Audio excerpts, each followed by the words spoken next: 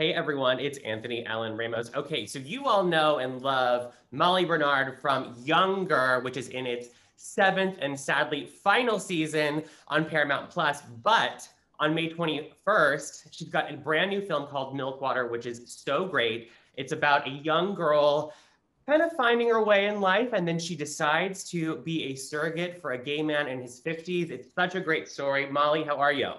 I'm good. I'm so happy to be here. I'm so glad you watched the film. It's like so near and dear to my heart. I'm so Yes. excited for the world to see it. Yeah, speaking of the world, see it May 21st, video on demand. The film is so sweet. And I was just thinking, I really love that we're getting these films finally telling stories about different ways of family, different ways of having children. For you, obviously, you star as Milo. What was it about this story that you wanted to be a part of? Oh, such a good question. I mean, I read the script and I remember thinking, I've never seen a story like this told. This community of friends kind of are each other's parents. They are each other's chosen family. And and that would be interesting in and of itself. But to top it off, the film actually chronicles this character I play, Milo, who is like a lost millennial who befriends this older gay man at a drag bar or who runs his own drag bar. And basically within the same day, she decides to be his surrogate. So it really also covers the vulnerability and how difficult it is to start queer families. And I just felt like that story, the kind of series of stories in the film that are told need to be told because the film has such empathy, and it's just this character that I play is not easy to play. It's just you don't really like her, and then suddenly somewhere in the film you fall in love with her, and that's like the script did that to me, and I was like, I want to do that. So her community of friends love her, but they're also like, oh God, we all have one of these friends that we're like, babe, what are you doing? I know you do such a good job because I think that's got to be the trick because I am not an actor, but to play someone where you're like, wait, I love them, wait, they're crazy, I don't like them, but I love them again, like, and that's exactly how I felt. Oh my gosh, there were some moments where I'm like, don't do it, it's like cringy, like Oh, cringe. And yet I think I understood why she was behaving like that, even yeah. though the behavior is like, stop while you're ahead, baby, don't do that. And then she just still goes for it. And I feel like that I did that shit for a lot of that stuff for a lot of my No, 20s.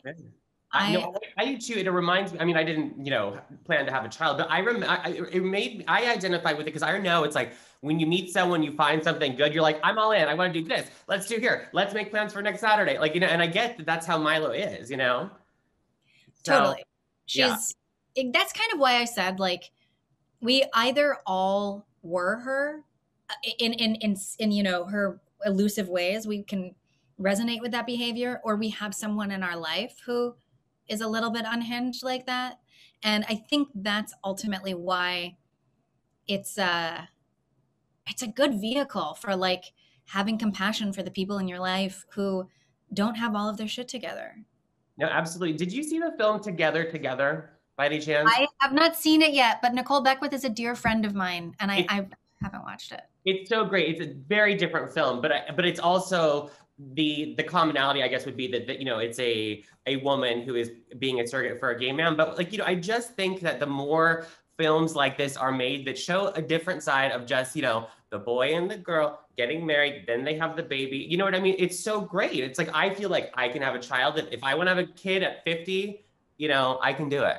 Absolutely, absolutely, and I feel like the the from what I understand about Together and our film is that the surrogate and the father are kind of wading this territory of, are they friends? Is it a legal contract? Like the nuance of that. That's why so many people just, when you hire a surrogate, you really don't know what you're going to get. And so I have a friend who actually is a surrogate and has been a surrogate, and she loves it. And like that, but I don't think she has close relationships with those families. And so it's like, you have to be a certain kind of person. Weirdly, Milo is not that person, which is why I think this movie is so exciting, because it's like, I think many times when you're watching the film, I, as the viewer, even though I like was in it and read it and understand that film, sometimes I'm like, is she going to follow? Like, what's going to happen? And can she actually do it? Right. It's And I taller. think yeah, no, and I know, and like without giving away the ending, I was like, I'm like, what happens next? I'm like, I want to see the story when like cut to 5 years from now. You know what I mean? Like, because there is a version that could still be told, but the I rest, agree. Very elegant ending.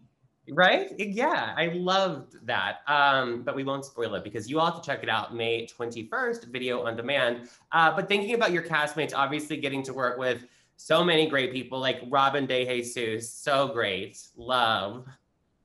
Literally, I turn into a puddle. Anything for Robin. We just like friend fell in love pretty hard. He is a unicorn and the specialist treat on the planet. No, I completely agree. I got to talk to him for was it Boys in the Band? Yeah, I think yeah, Yeah. that must be what it was. But he's so Yeah. great. So thinking about you with being relationship, how did this movie, which depicts the road to becoming a family for one gay man in his 50s, has it changed? Did it change or affect your thoughts on maybe if you want to have children or start a family or not? Totally. I mean, I think for us, my partner Hannah and I do want to have children, and I am planning on carrying. Also because I've seen Hillary do it, and like I do think actually that it's it's the most beautiful thing in the world. But I think what Milkwater has kind of helped Hannah and I discuss as as two queer women starting a family once we get married, because we're still a little normie. But like we're thinking, shoot, maybe we should actually use a sperm bank with like a donor that's not known, right? And like just because we were thinking about asking some of our friends. So, but that might be extremely complicated. And I do think the film brings up like, whoa, it's mind boggling, right? Starting a queer family, or for folks who, are in straight relationships and can't conceive, like it is, the desire to parent is so overwhelming. And if you know if you want to do it, and if you don't, right? And so it's like that desire, I think, can lead people to make maybe impulsive decisions, which is exactly what this film is about. Exactly. And like, right. But and the film also covers those consequences. And like, I feel like that kind of scared Hannah and I. And we were like, oh no, maybe we should just do like sperm bank, legal, get it all like covered.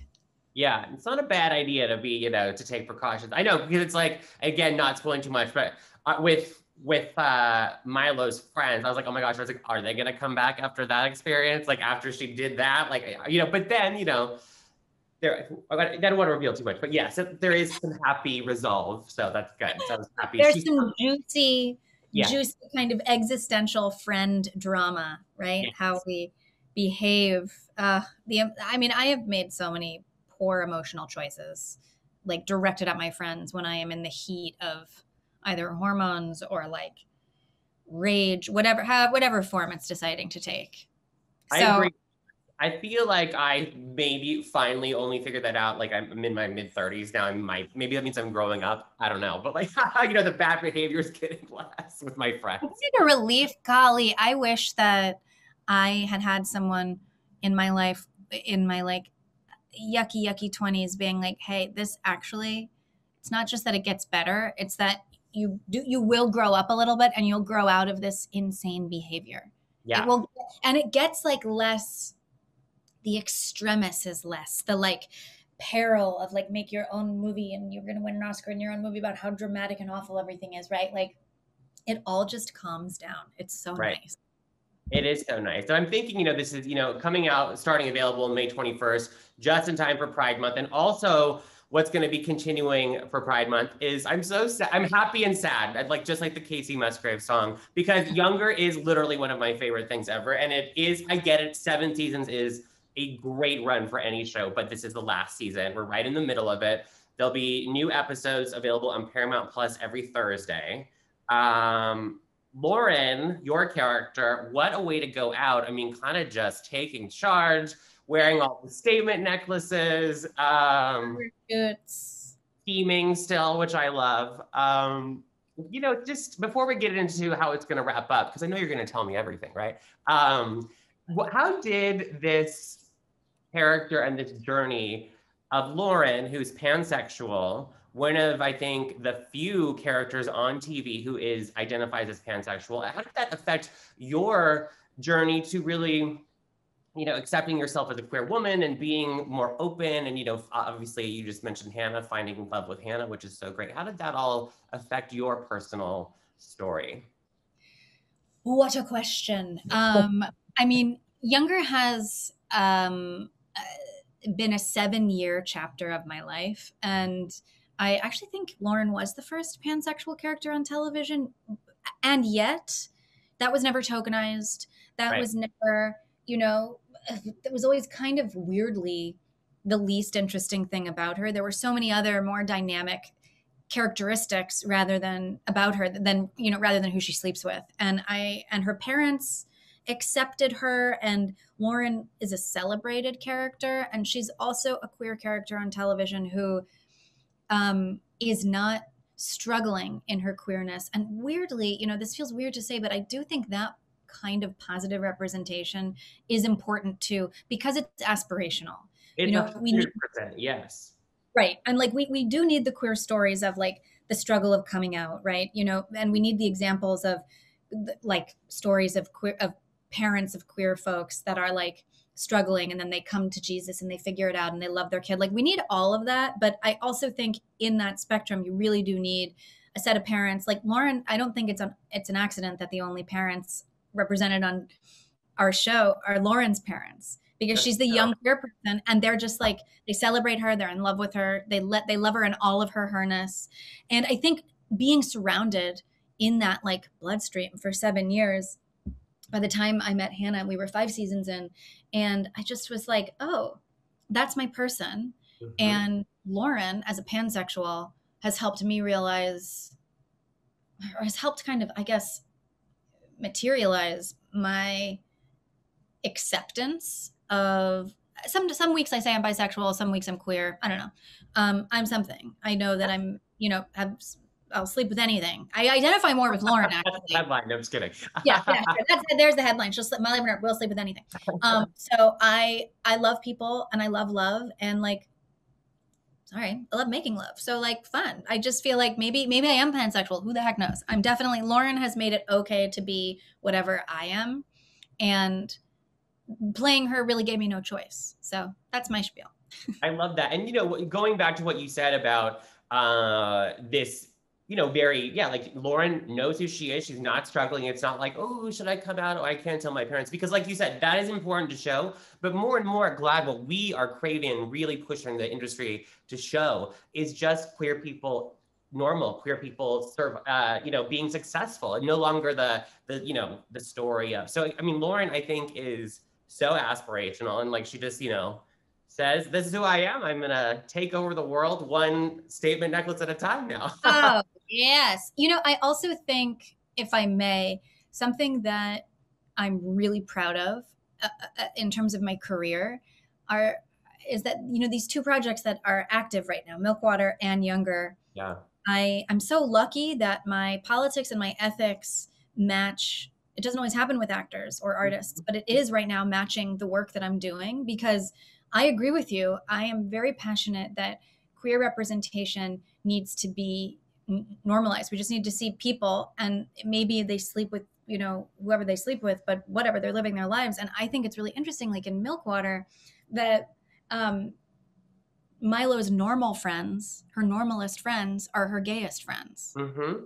And that, like, her most stable people in her life are the queer people. And she's like the straight girl, like flailing. And I feel like Lauren kind of is that for her friends in, you know, on Younger as well. Like Lauren is the one who is queer and yet always has the solutions and is always problem solving. And like, I just think there's something very interesting in there about the anti-story about the suffering homosexual.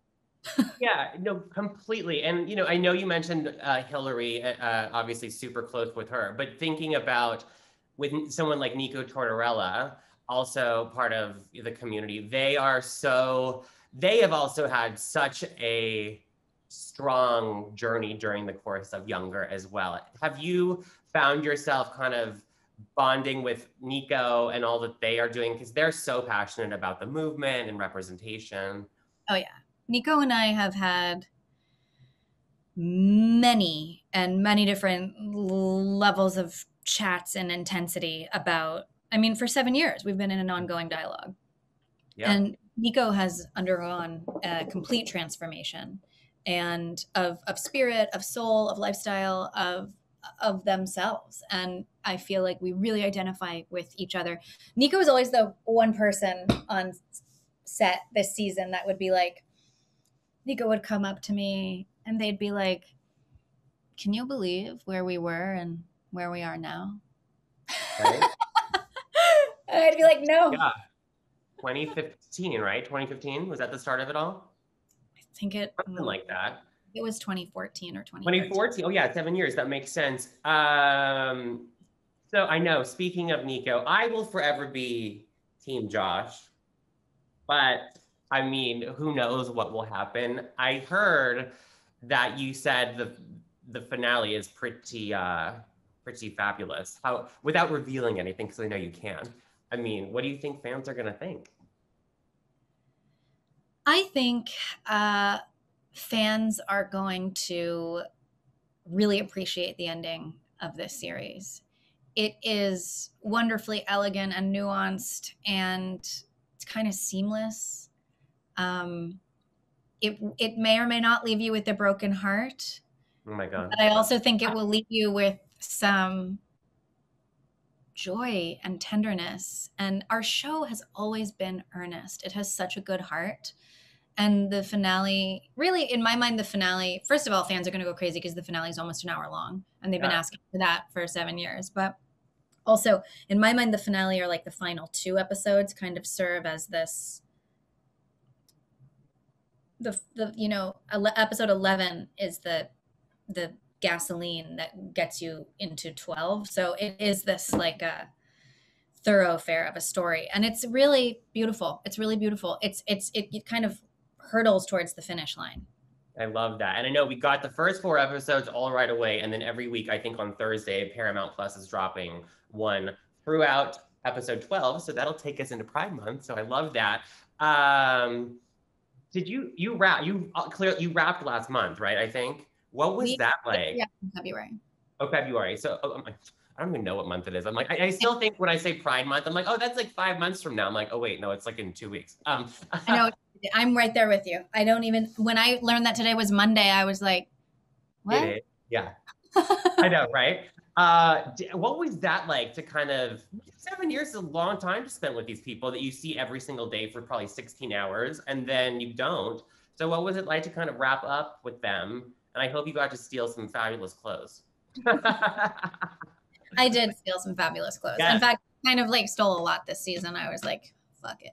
Yeah. It's bittersweet. I think we're all excited about our own individual next chapters, and we love each other so much, and we're a family at this point.